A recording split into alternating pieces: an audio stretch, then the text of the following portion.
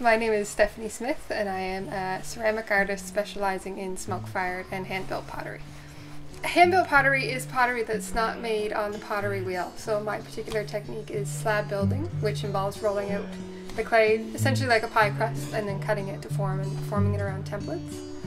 And smoke firing is actually a very ancient technique of firing clay where instead of putting a glaze on the pot, you put it in my case, a barrel with wood shavings and newspaper and different organic materials, and that colors the pot. So every piece comes out different. I did my BFA at Memorial University at Grenfell, and after that I went on to study ceramics at Halliburton School of the Arts in Ontario. So these are all carved in linoleum first, which is a printmaking technique actually. And when the clay is rolled out in the flat slabs, I press these stamps into them before I wrap them around the mold.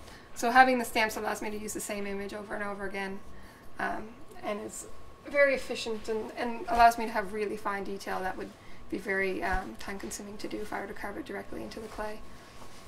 The one thing I felt when I first discovered clay is that, you know, I'm never going to live long enough to explore all the things within this medium that I want. There's so many avenues to go down.